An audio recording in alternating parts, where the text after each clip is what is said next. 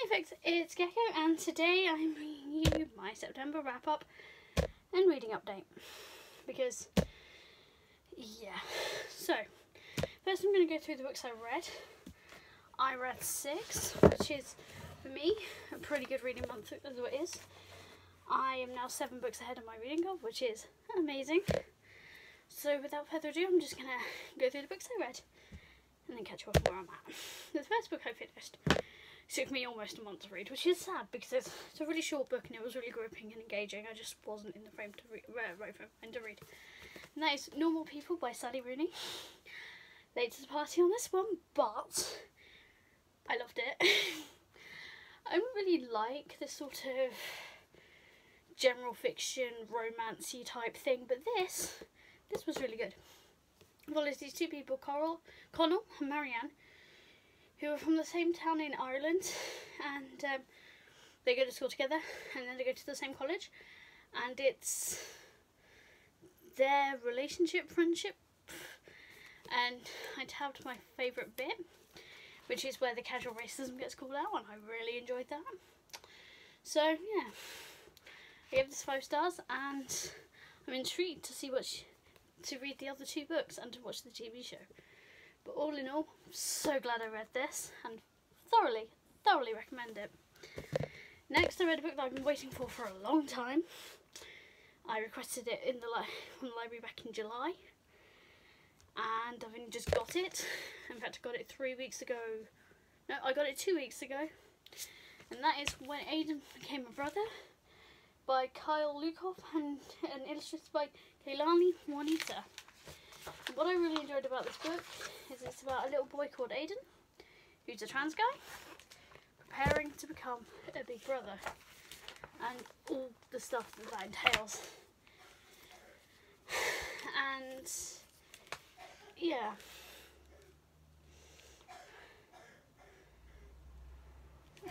it's about not just being trans, but about what being an older sibling is all about. Now, I'm the youngest sibling, so for me this was quite an interesting read, but as a trans person I really enjoyed the representation, and the illustrations are amazing.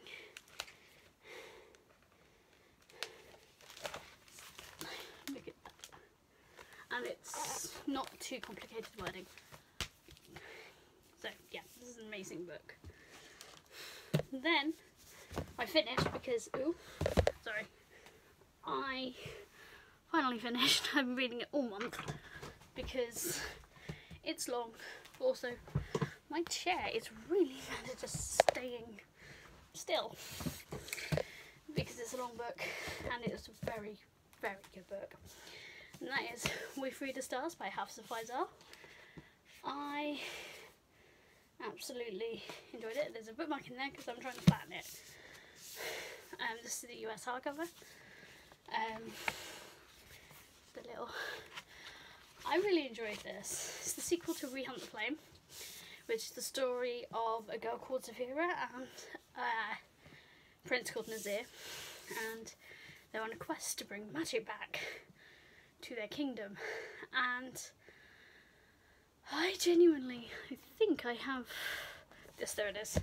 So I can't really tell you about this one because it's the sequel, but what I can do is tell you about this. And this is the original UK paperback cover. I've since got the new one that matches the paperback, which is here.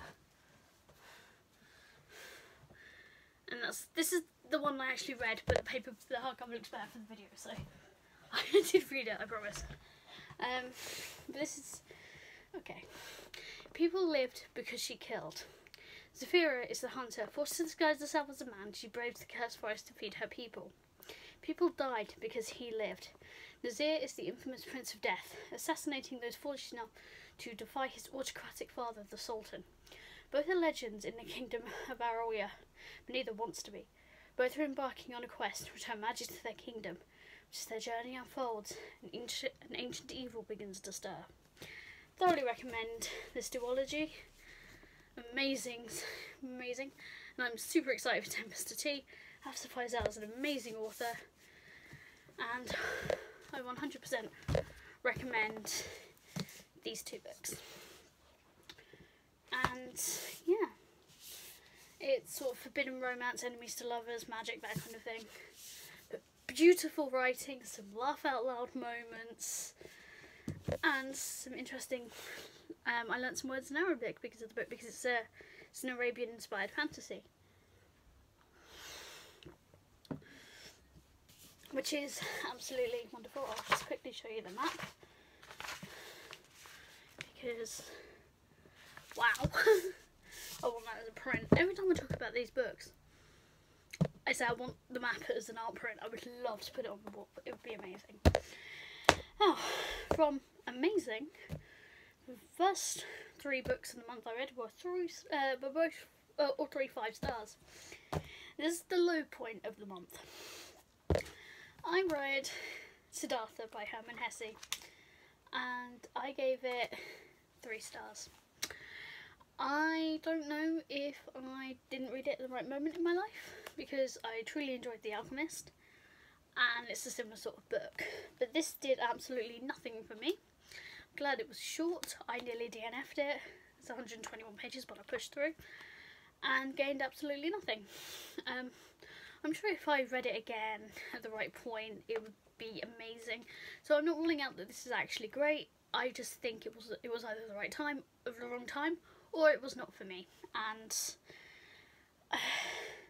it's about this guy called Siddhartha, who's a Brahmin's son, and he goes on a spiritual journey to achieve a higher state of being. And yeah, it's based on the author's profound regard for Indian transcendental philosophy. I didn't enjoy the writing style, I didn't enjoy the story. Half the time I was like, Siddhartha, you're being a dick. Like, why are you like this? So, yeah. I don't think this was for me.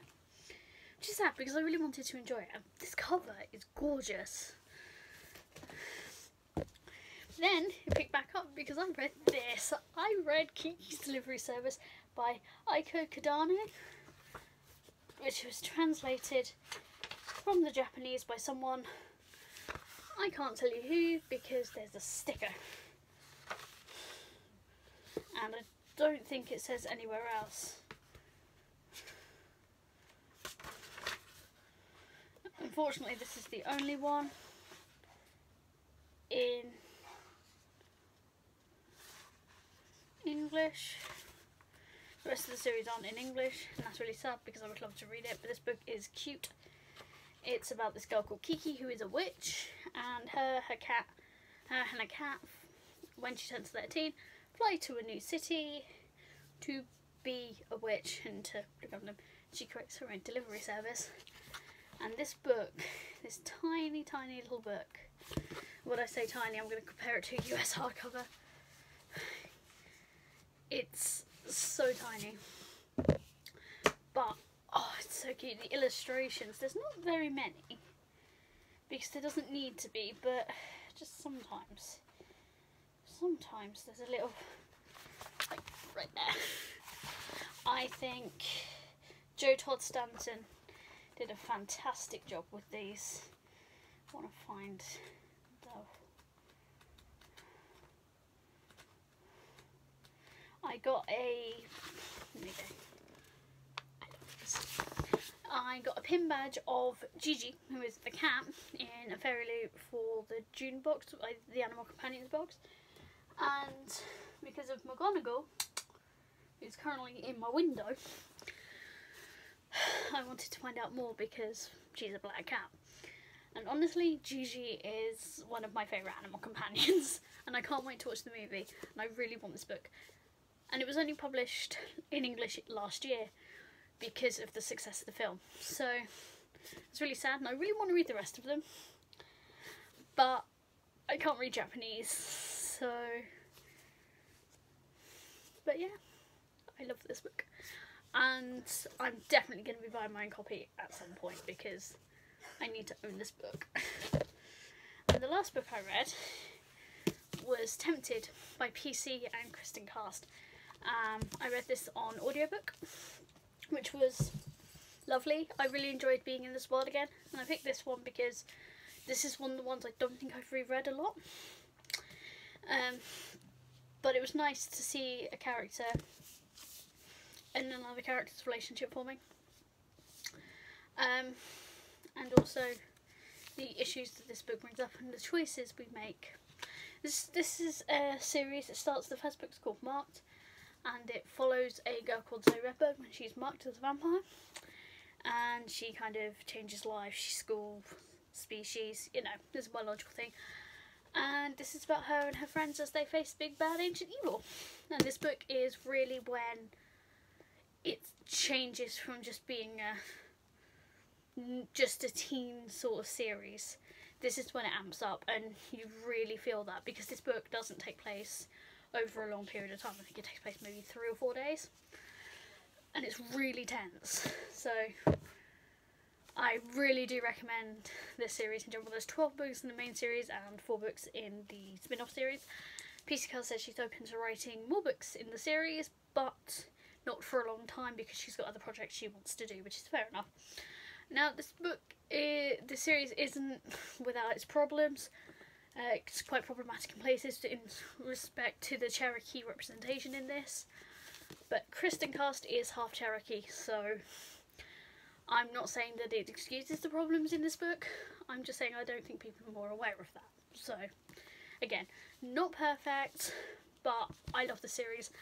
And this series personally got me through high school, so this series will always mean the world to me. So those are the 6 books I read. Now, remember, I was reading it. I've been reading it for a long time. I had to get my own copy because someone requested my copy from the library, even though there were a few copies that were available. They just decided that the one I was reading, that had someone had taken it out, they didn't, I don't know. So anyway, I had to get my own copy, which means I'm actually not as far in the book as I wish I was. I'm now on page 274 instead of 320. But it's a smaller book, which is good. It's not as big, but it's still, how many pages is this? It needs to be flattened. It's 1,166 pages, so it's 400 pages less, but still over 1,000 pages. So yeah, I feel good about having just read that much, considering this is like 4 contemporaries. But it's really good. It's not scary. It's quite funny in places, actually. I'm still enjoying it, I'm still reading it, and I have a really pretty copy now. So that's nice, and I don't have to worry about returning it. And finally, I am over halfway through. Red, White and Royal Blue for a second time, and I'm enjoying this book so much. I'm so glad I picked it up. I've been saying I wanted to reread this book for the longest time, and this time I'm finding so much more to fall in love with, and it's just a cute romance that I've been wanting to reread. So yeah, that's where I'm up to, and I can't wait to continue to read more books like that. My TBR for next month will be up at some point. I'm waiting for a couple of books to come in. Technically, I'm also waiting for one from the library, so we'll see how long that one takes. But I'm hoping you can read the Talia Hibbert books out of order, because the library only had one, and whenever they do a shelf check, I'll get it before the end of the month, hopefully, because there is a copy available. So hopefully that's quick. But yeah, these are all the books I read. That is completely the wrong order. No, it's not. Yes, it is, because I finished that and then I'll start reading that one. Right. So these are the books that I've read. It's a really scary thing to hold up because of the thing. Let me know if you've read any of these books. Let me know what you think. Let's have a conversation. That would be fun. Yes. So let me know if you've read any of these books. I am genuinely very excited to continue to specifically read this one. This one I already know what happens, but it's really cute on a reread, so yeah.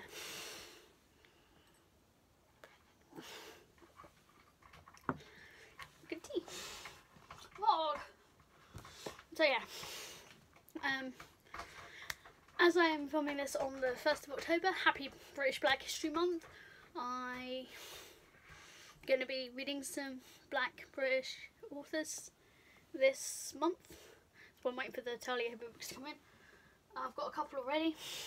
I won't be exclusively reading Black British authors. Oh well, British Black authors. I'll be reading a couple of books from Black authors from around the world as well. But I will be trying to focus on Black British because British Black History Month. I've got one non-fiction that I'm excited to read as well. So that'll be how I kick my month off. And I hope you enjoyed this video. If you did, leave a comment, you know, that kind of thing. But yeah, thank you for watching. Have a lovely day. Bye.